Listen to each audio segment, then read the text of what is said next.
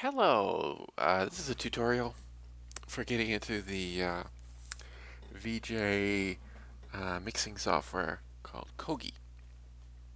So I'm just going to start her up. And this is the collection of windows that sort of pops up when you first start up the program.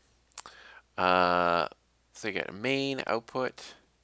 That's the one we're going to actually watch our video on. There's a preview if you need it.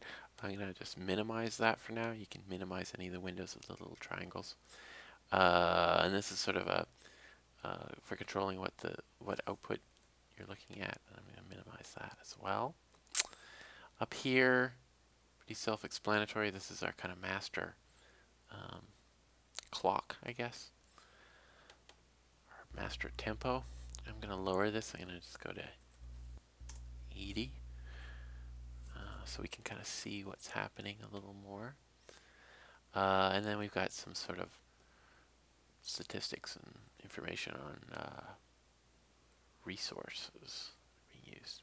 So the master mixer, there's a couple of things we need to do before we can actually use this. The first thing I'm going to do is I'm going to add a clip synth. Okay, the clip synth is like your the banks of media clips that you're going to want to play back. Okay, so I'm going to open up some QuickTime movies. We're going to really, it's very easy. You can just drag and drop your movies into place. You can drag them one at a time, or you can put a bunch of them in there and they'll just sort of fill it out. There's 16 slots per clip synth. So we got a whole bunch of clips here. But if I do this, nothing comes out. Our main output is still blank.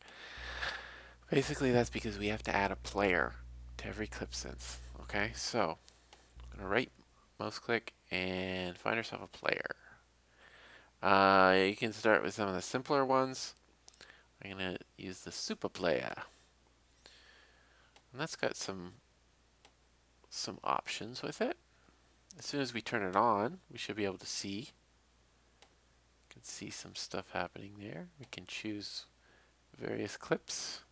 All of these have been edited beforehand. Some of them are really short, some of them are longer. We can do stuff like change the speed. So this would be 4 times slower. We can go 4 times faster. 16 times faster, or normal speed. Forward or backwards, so we could just choose, it's like a switch, either be forward or backwards, and then there's this kind of random start on the beat. So every time you can see that it's doing stuff on the beat. Okay, so we have, you can see down here there's one clip synth, and we have basically one clip playing at a time.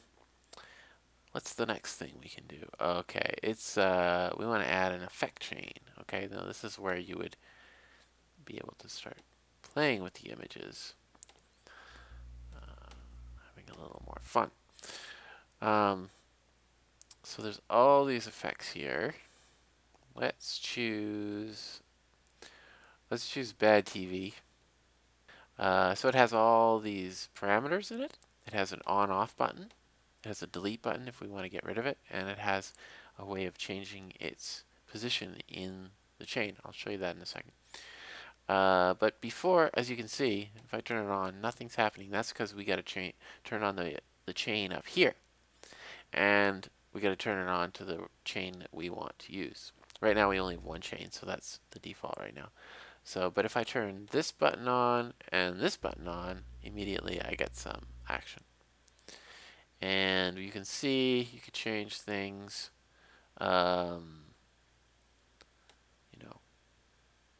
all the fun aspects of a bad TV filter. I can make that a little kind of minor.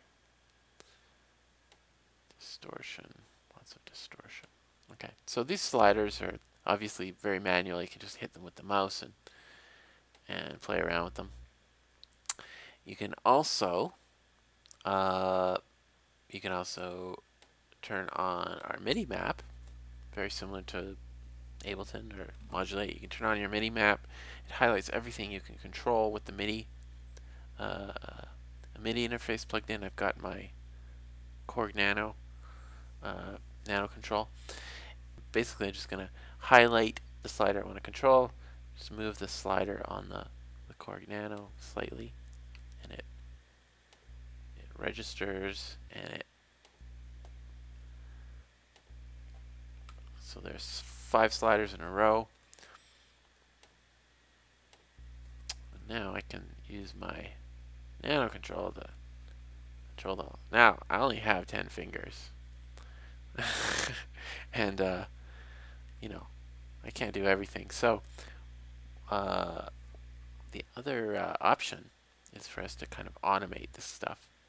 And the way it works is I'm just going to go down to these 2 options first. These are kind of the mathematical functions that you probably have seen in audio synthesis, I guess. So we can add, like, say, a sine wave, a square wave, triangle, sawtooth stuff, some randomization, some other sort of mathematical progression.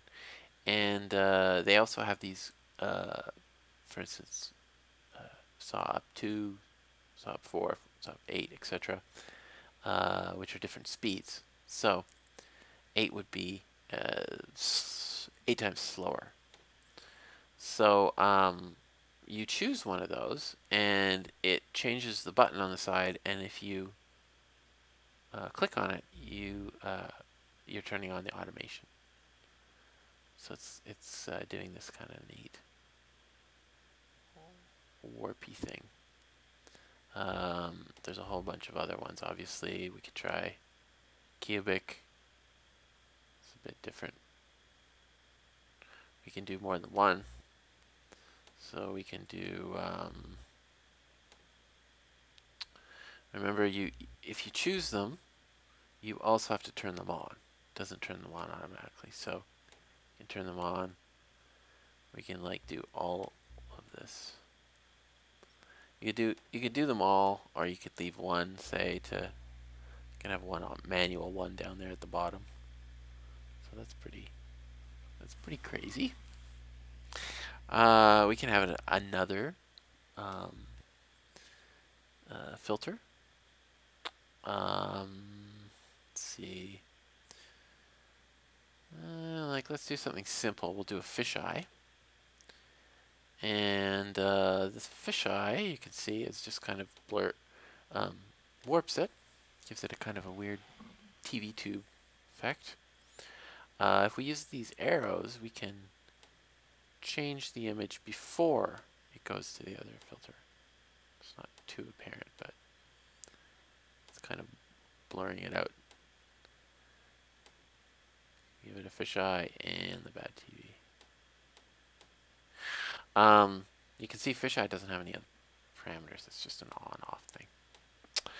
And this, speaking of control on-off, we have the option to edit our key map as well. So we could, for instance, add a keystroke command to the fisheye, like, for instance, the Z key. I could use the Z to turn it on and off. Or what I always do is I add keystrokes to all of the clips, so I can change them on the fly. So now I can just change them with the keys. Okay, so we've got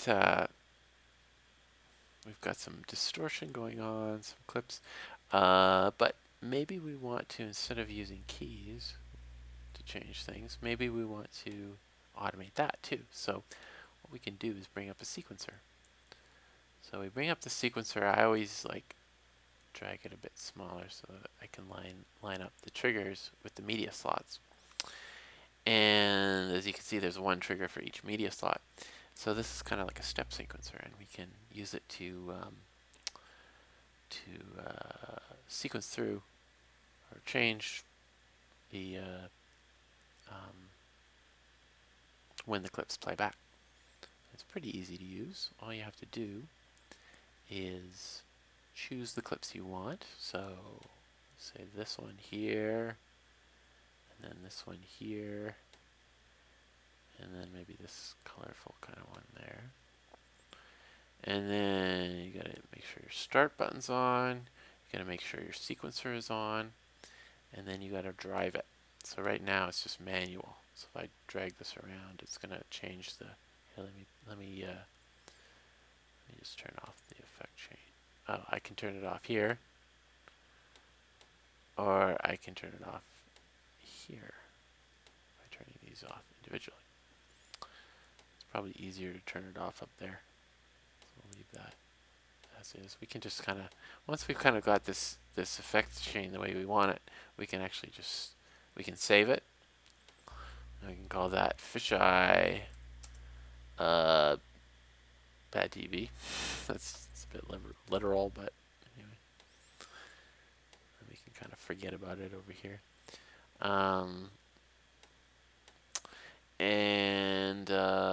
But right now we want to see this sequencer work. So we got sequencer on. Driver, as you can see, needs to be controlled something. Here's one you can use. It's easy.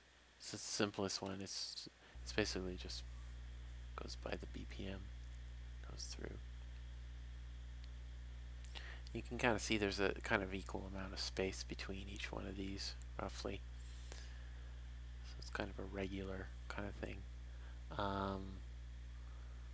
We can, if we add more clips, it's going to get a little more dense.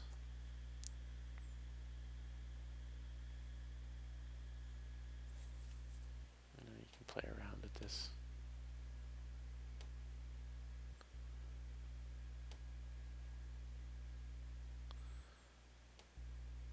Okay, if we added another clip synth, we could do an overlay. So let's bring in some other clips here. What do we got? And we obviously always need a player. So I'll just use another super player.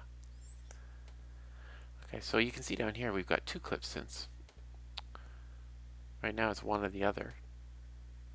So this one doesn't have a sequencer on it, obviously, so we're just choosing clips.